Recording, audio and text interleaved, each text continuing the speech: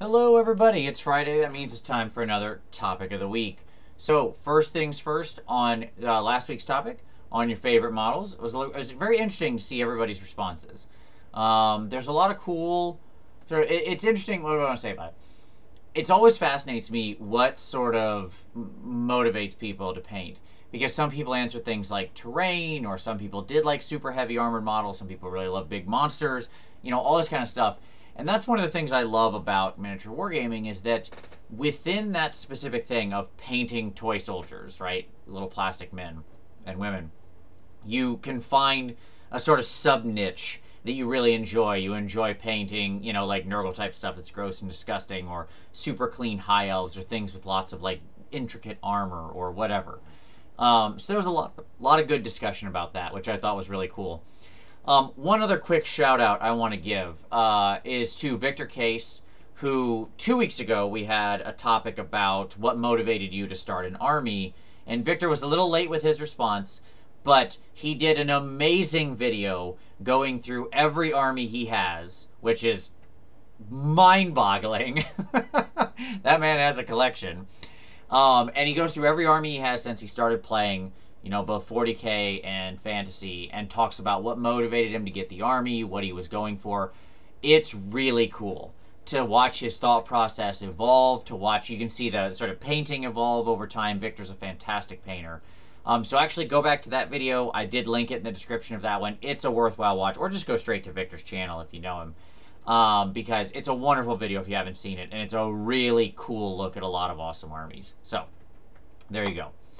This week's topic. So this week's topic, obviously we have the announcement of the General's Handbook 2. Now, we've known it's coming, we already talked about it, but we had a little bit of a bomb dropped on us this week in the announcement of not only the Allegiance abilities that we knew were coming on the TOC, but also we got information that we're going to have allies. So allies are going to be a thing now, where 20% of your army can be from some other faction with some kind of restriction. We don't know what it is yet. And you still retain your allegiance. I think this is a great thing. I've always loved allies as a concept. I was a big proponent of Dogs of War back in the day, which, really for a lot of their play weren't done as a whole army. You could run a whole Dogs of War force, but it was much more common to see them as like a unit put in something else as an ally. Mercenaries that you had sort of purchased, as it were. So I've been a fan of the allies concept for a long time. So, what I want to know is, what do you think of allies in the Age of Sigmar? Are you excited for it? What type of armies does this motivate you to build? One of the things we joked about on the show last night was, let's say the rules for it are basically you can ally with anybody in your allegiance. So if you're order, you can ally with any other order, which would make sense. I don't know if that's how they'll structure it or not. I'm hoping for a little tighter restrictions, but whatever, we'll see. Let's say it's like that. Then suddenly there's going to be an explosion of various themed celestial hurricanums, because I think that's a great inclusion into your force. Who doesn't love +1 to hit being broadcast in a bubble?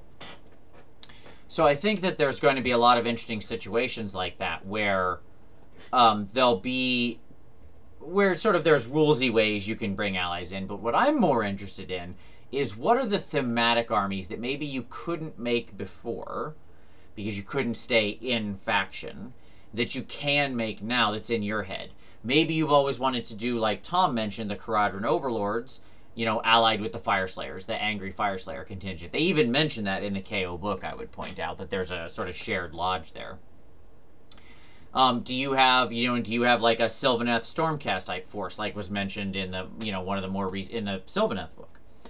I think there's lots of cool ways to build across Alliance, and the ally system being in there is the perfect mix to me, because it's always about keeping that sort of mix between linear building and modular building, where you can just sort of bring stuff in.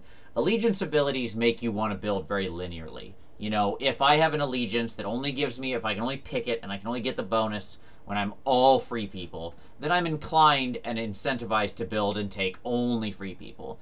But that can sometimes restrict you a little too much from building cool stuff. Like, it is neat to have free people have other stuff join them. Like, oh, I don't know, how about their wizards and the Ironsweld Arsenal? But also, why not some tree people? Yeah, sure. Like, or whatever, things like that. There's I love themed armies. I love cool concepts like that coming to life, and I'm glad that they're sort of empowering the player base to do that. So, that's the topic this week. What do you think of the allies? What ideas do you have for allying up? And do you have any cool themed forces you would build with this? Or any choice units you think you'd want to include in your force now? I've seen some people already scheming and sharing their lists on Twitter, so I'm excited to see where this goes. Is there something your Stormcast have always wanted to have in, but you couldn't keep that Stormcast allegiance? Or maybe your Sylvaneth, or maybe something else? You know, there's going to be a lot of new allegiance abilities now, so there's going to be a lot more incentive to get those sub-factions going. So what are you going to ally with? There we go. That's the topic. Very excited. As always, if you make a video response, share it, and I'll post the link for that down below. But of course, just feel free to throw your response down in the comments. Let's have the discussion. I'm interested to see what people think about allies and the forces they're scheming up already in response to it. So, look forward as always to that, and we'll see you next time.